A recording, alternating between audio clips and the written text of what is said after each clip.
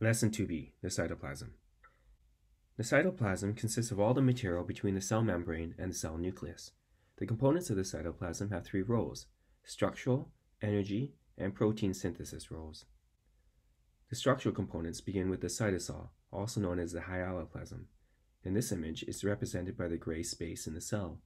It consists of the fluid within a cell and all of the dissolved particles in it, such as amino acids, monosaccharides, free nucleotides, and ions.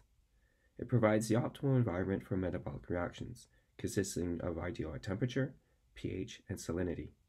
The cytosol suspends all the other organelles in a perfect watery bath for all of the necessary chemical reactions for proper cell function.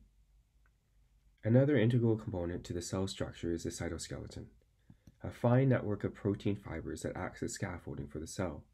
In this image, the round blue circles are the nuclei of the cell, surrounded by the red cell membranes. The green stains the cytoskeleton, a near invisible system of protein fibers that support the cell's shape and, in some cases, assist in the cell's ability to move. As we zoom in, the protein fibers are seen much clearer. The protein that makes up the cytoskeleton can be either thin lines of protein called microfilaments or a tube created by winding of protein called microtubules. Another protein-based organelle is the centriole. These log-shaped structures are often found in pairs in the cell and have a role in cell division.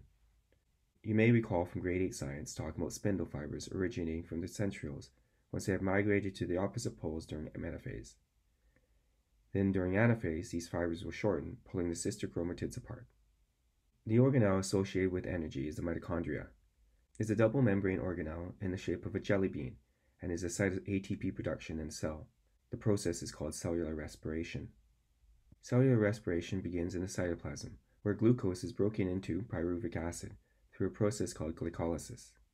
The pyruvic acid then enters the mitochondria and is further broken down in the liquid portion of the mitochondria called the matrix in blue. This chemical reaction creates 4-ATP, CO2, water, and a whole bunch of electron carriers called NADH. This reaction in the matrix is called the TCA cycle, the citric acid cycle, or the Krebs cycle.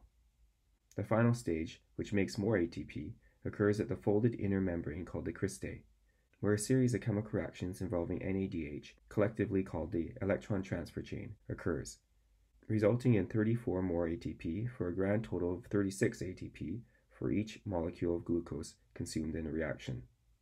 The protein synthesis organelles begin with the ribosome. This protein-based organelle is responsible for reading RNA and placing amino acids together in the necessary order to make a viable protein, a process called translation. They're often seen as small round structures found freely floating in the cytoplasm.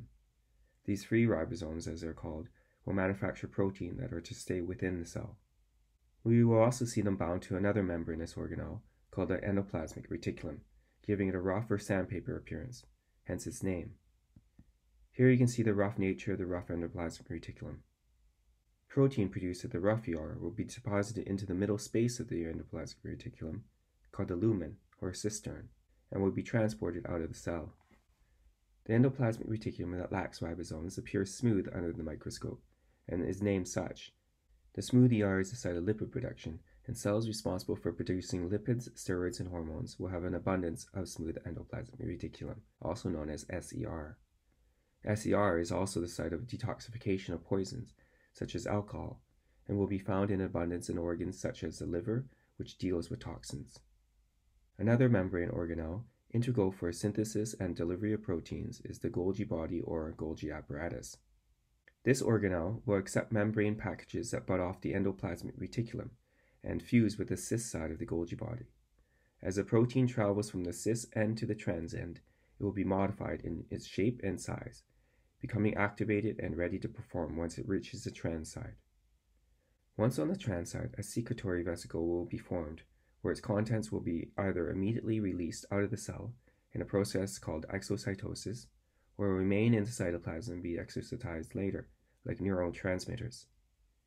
It may also become an inactive product called an endosome, or may contain hydrolytic enzymes called a lysosome, which will help digest nutrients brought into the cell through a process called endocytosis.